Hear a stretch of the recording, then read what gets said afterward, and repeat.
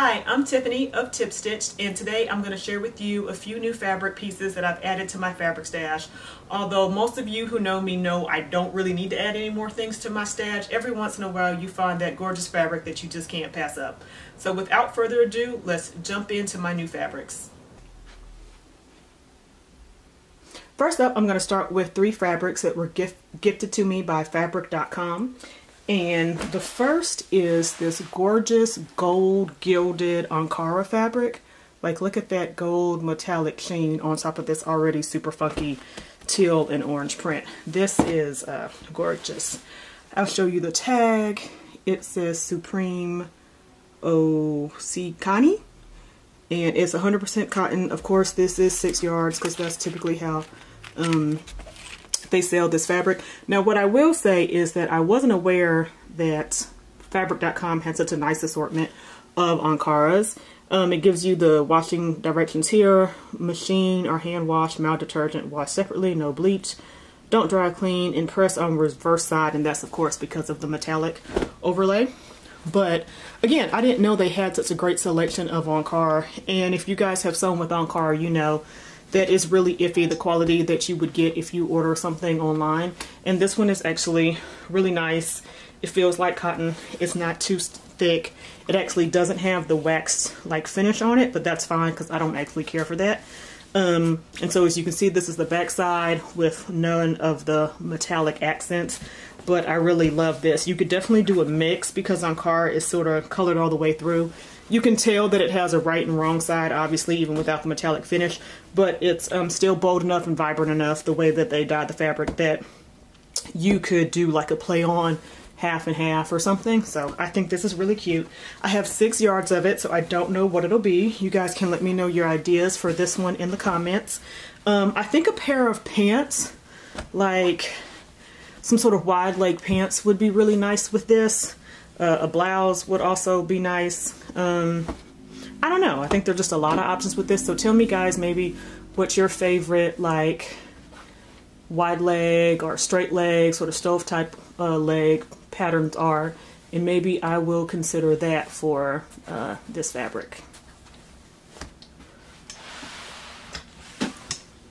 Let me get that out of the screen.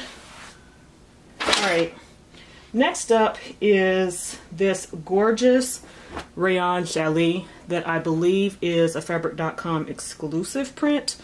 Don't quote me on that, but I'm pretty sure I saw that on the website. This is fabulous. You guys know lemons have been in for the past, I don't know, 2 summers at least. And I'm on that bandwagon because I love Lemonade and Arnold Palmer and Beyonce's album Lemonade. So I don't know. Something about lemons just make me think super summery, super fun. I don't know how many yards of this there is. I need to measure it again, but it's gorgeous. I love rayon challis. If you follow me, you know that already.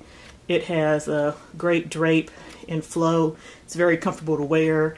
I find it really easy to sew. It's great for these hot summer months that we're having down here in southern US. So I definitely want something out of this. I hope that I can squeeze an outfit for both me and Miss Socialite out of this, so it might have to be separates, like a skirt for me and maybe pull-on pants or a cute little dress for her.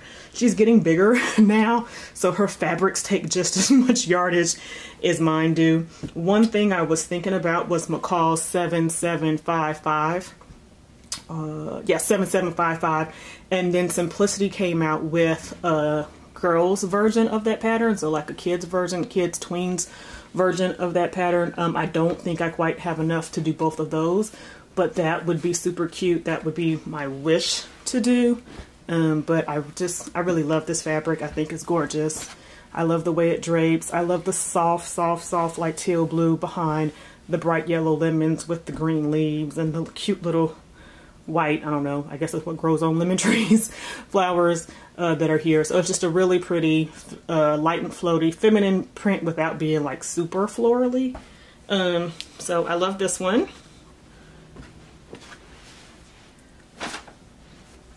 Next up, still from Fabric.com, is another lemon print. Because again, I just told y'all, I'm really into the whole lemon trend. I would really like it if people would start making peaches too, being that I live in Georgia. Like, I'm not from Georgia, So I don't know that I can call myself a Georgia peach. I've been living here for probably like 20 years now, so I feel like that sort of counts, but I won't take that cred. So someone doesn't get mad at me. But nevertheless, I think it would be really cute if they started making peach prints. I think that would also be really summery and would just be really cool for us Georgia gals. But anyway, lemons are cute. Lemons are in. You can find lemons everywhere.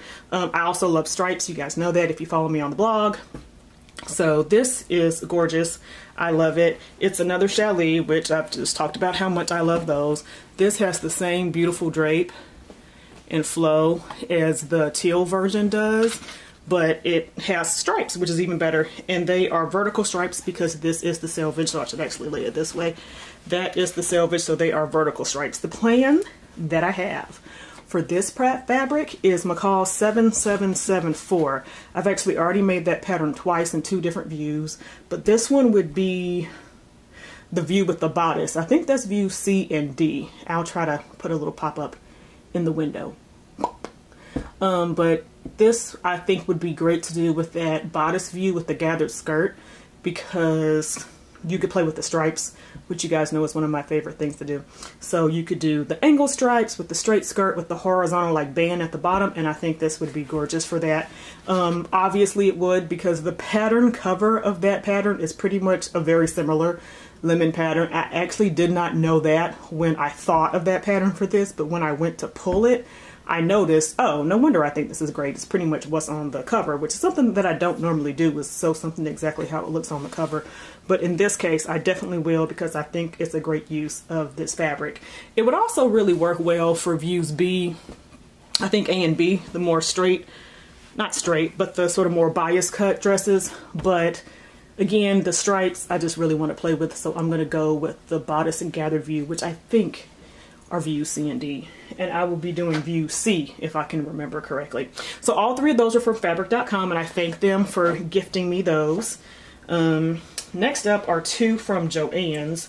And I've actually had these for a little while, so I was not sure if I should include them in this pattern, this fabric haul, but I haven't cut into them and you guys haven't seen them, so I feel like it's safe. If you guys have been to Joann's anytime this summer, you've seen this pattern. I believe it also came in a green or a navy. This is actually a black, but this is gorgeous. It feels, I think they listed as a crepe, if I can remember correctly. I'll double check. I'll put links to everything in the comments or in the description. So I think that's what this is, a stretch crepe. It has a slight amount of stretch. Can you see it? Not a ton, but enough. Not enough to be considered knit, but it's definitely a good amount of stretch. So this I actually purchased with no purpose. I just have been eyeing this fabric. Erica Bunker sold, I can't remember if it was a dress or a jumpsuit with this, and it was gorgeous. And I happened to be in Joann's one day and it was on sale, so I had to have it. I think I actually had a gift card that day. So this is going to probably, don't hold me to it, a Zadie jumpsuit. I've already made one in the red seersucker, which I absolutely love. I've already worn it like 4 times. And then I think it would be nice to have one in a print, and I think this print would be gorgeous, and I think the extra little bit of stretch would make that even more comfortable than it already is. It's not like it needs the stretch, but it never hurts to have a little to me. So this is the crepe big leaf tropical fabric from Joann's. Next up is another fabric from Joann's. It is a linen, and they have had a lot of linen, 100% linen pieces here this season. I'm hoping that they'll continue that into the fall, because here in the South it is still quite hot through Halloween, so through October. So linen is a nice weight fabric that breathes, that can take you into the cooler weather, but it's also perfect for the hot weather. So I love linen. Challis and linen are probably 2 of my favorite fabrics to work with, as well as like a ponte. And I am liking crepe more and more. But anyway, this is a vertical stripe. I originally bought this to make a pair of pants.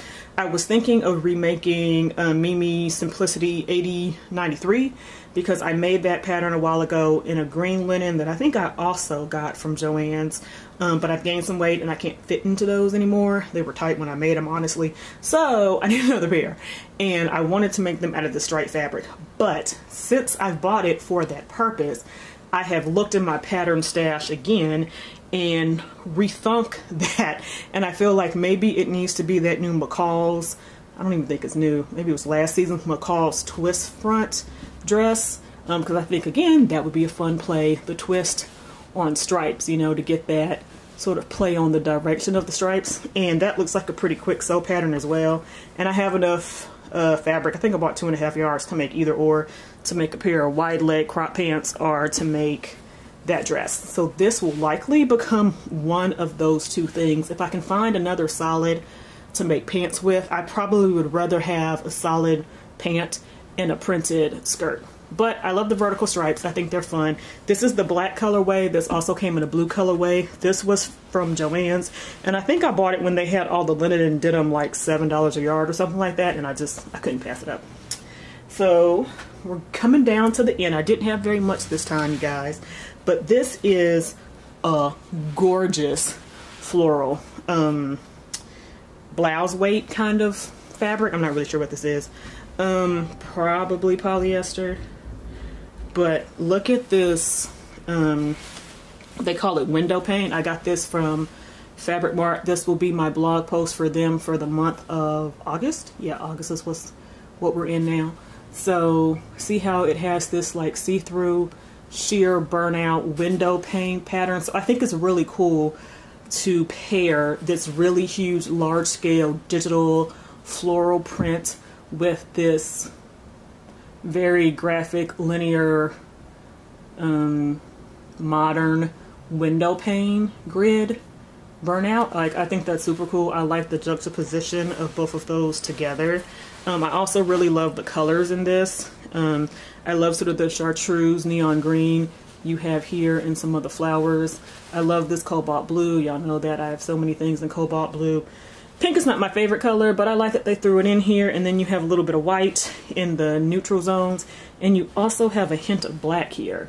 So like, it's all of the colors that I sort of like. So I loved the colorway, and it has an interesting feel to it. I'm not really sure how to describe it. It has a slight bit of stiffness, but it still is very fluid and lightweight. But it definitely has a little bit of structure. Like, see how it sort of balls up? I feel like it'll give a nice skirt feel. So this is definitely going to be a skirt or a dress. I think I've narrowed it down to a dress, but I might be second guessing it. I was originally thinking Mimi's Jessica dress pattern, because everyone's made that pattern. It looks absolutely lovely. I love a button down dress. I think it's super cute, and I have not sewn it for what reason I don't know. I think that thing has been out for like 3 or 4 years now, and I've never made it out of any fabric ever. So I would really love to make that with it and sort of make it a longer view, but do the lining, which I also got from Fabric Mart, just through the bodice and like to the knee of the skirt, but make maybe the dress T-length and then have a little bit where you can see through the sheerness. This is a white, I can't remember what this is, but it's a really lightweight fabric. Of course, I just wanted it to be a lining to provide some non-see-through for the bodice and the skirt, because obviously this is see-through. And now that I'm looking at this is so lightweight, I'm hoping that this gives enough coverage for the bodice. From the skirt, I'm not as concerned, because the skirt will be gathered, so that hides a lot. But hopefully this will be thick enough for the bodice. If not, I may have to double up on the bodice pieces. I may have to underline the main piece here and then add a lining still. Anyway, so I was thinking the Jessica dress, but the longer and longer this fabric hung from my dress form, I started to dig through my patterns, and I feel like this would make a very beautiful McCall 7802.